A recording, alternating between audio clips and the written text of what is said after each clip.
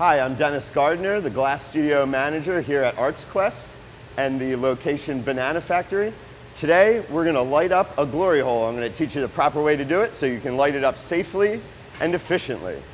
So the first thing you do when you light a glory hole is make sure the final gas valve is off. Right now, the arm of the valve is perpendicular to the gas line, which means it's off. When it's parallel and in line, that means it's on. First thing you do is make sure the final gas valve is off. After you're sure that's off, you can then begin to start your blower and air pressure through the system by turning on the switch and then pressing this green button. You have to hold the green button down for about 10 seconds to pressurize the system with the air. You should hear the blower begin, and once the blower is at full pressure, you should be able to let go of the button and you should be able to hear the air and the blower working. That means there's air flowing through the system, and now we're going to turn on the gas. So to do that, I'm going to turn on the wall gas valves.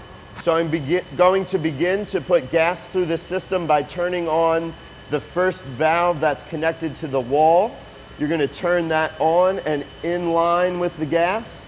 After you engage the first valve, you're going to trace it to the next valve. You're going to engage that switch as well. After you engage the second valve, you're going to trace that to the high-low gas switch, and you're going to make sure both switches are pushed forward with the line. Already made sure the final valve is off, and that's your safety because you don't want any gas flowing through the system until you ignite the chamber. So before you throw the last gas valve, this is very important, you want to ignite, put your ignition source into the ignition hole, and then throw the gas switch.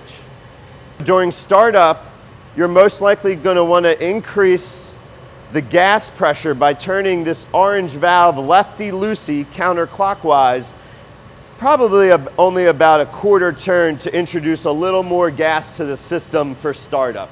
You should see a nice orange rich flame.